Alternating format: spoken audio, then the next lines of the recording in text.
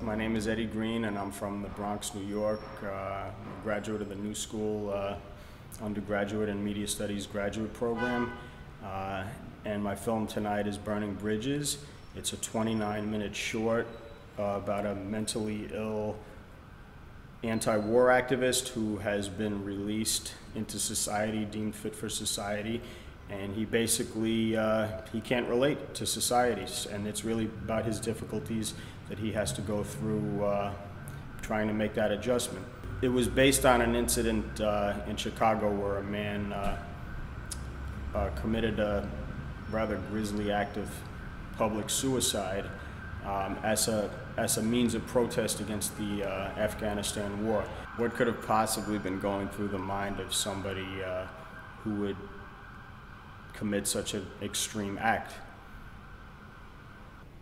This is really only the second film I've ever submitted to a film festival, and I found, you know, it was an adjustment trying to get used to the whole without a box. At first it seemed, this is amazing, this is really great, it makes it accessible, very, very neat, tidy way of doing stuff. But then, you know, I started getting some rejection letters and, you know, talking to other people, and it seems to me that a lot of these festivals are overrun with so many submissions.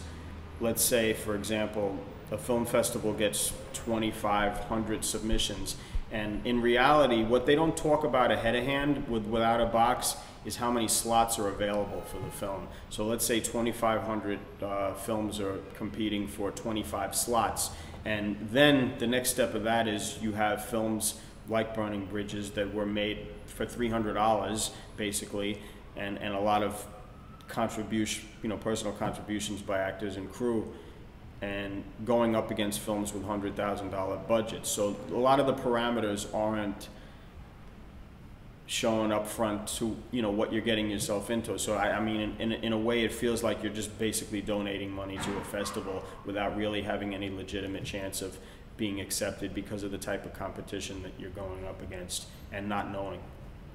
If anyone can come up with a solution, New Filmmakers it's really great that you guys are giving filmmakers an opportunity to get their work shown. And the only tragic part is there aren't more people that are doing stuff like this, because film festivals, even within my own community, the Bronx, are becoming more accessible for people from Europe with money than it is for somebody who lives right down the block, which is just ludicrous, you know.